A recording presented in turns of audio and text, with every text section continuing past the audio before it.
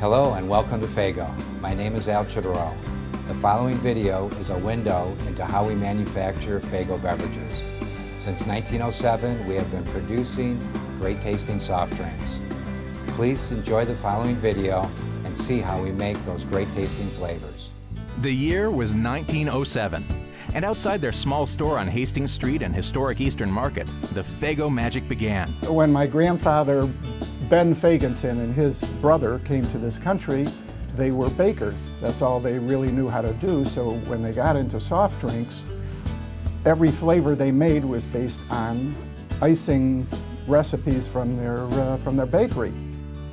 Fagenson Brothers Bottling Works shortened their company name to Faygo. In 1935, they opened their new Gratiot Avenue headquarters. Today, it's where Faygo makes over 51 different flavored soft drinks and sparkling waters. And here's where we keep all our secret recipes.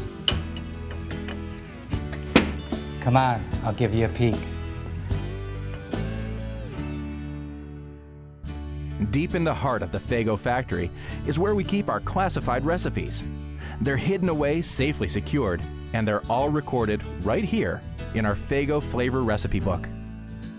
So, let's see how Faygo is made.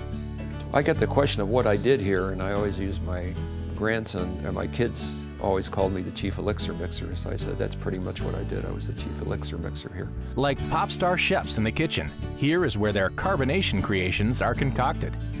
It's where we mix flavors and ingredients that will eventually become pop.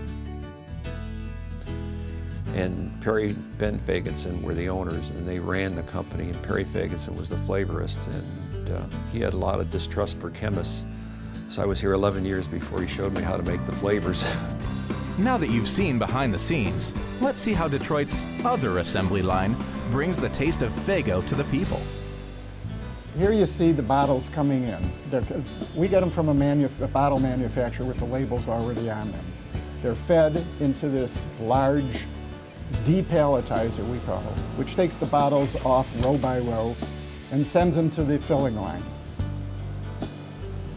Now we have half-liter bottles, we have 24-ounce bottles, we have 2-liter bottles, we have 1-liter bottles, we have 12-ounce can, 12-packs.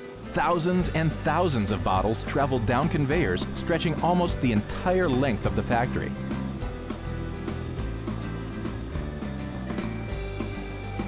Then they're washed thoroughly before being sent on to the filling station.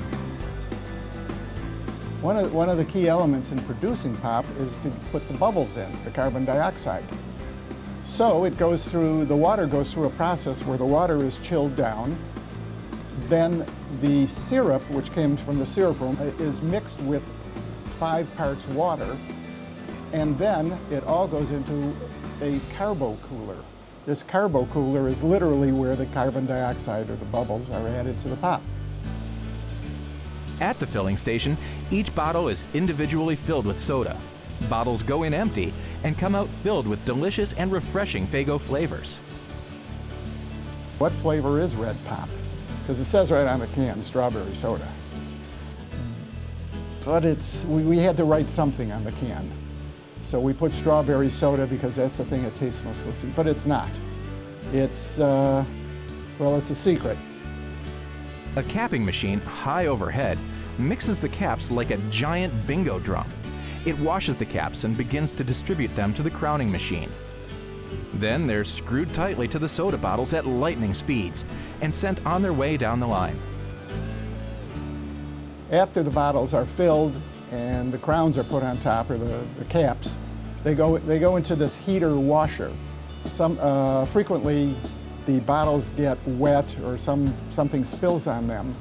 So we put them through a washer, and at the same time it's a heater because you can't put a cold, wet bottle into a cardboard box because the cardboard box would collapse. The bottles are now filled and cleaned and dried and are wrangled mechanically to get them ready for packaging. We make millions and millions of cases of Faygo. It's really consumed very quickly. I don't think the product sits on our floor for more than 3-4 days before we ship it out. The bottles are boxed and wrapped in plastic, 24 to a case. Then they're transferred to pallets once again as we get ready to ship them out. This wild swinging thing is our shrink wrap. It goes all the way around the cases on the pallet, and it solidifies the pallet so we can ship them to distant locations.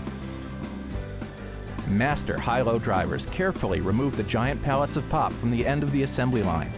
They're given a free lift from the floor to the loading area, where they're skillfully loaded onto our Faygo trucks and ready to ship to wherever it is you get your fill of Faygo.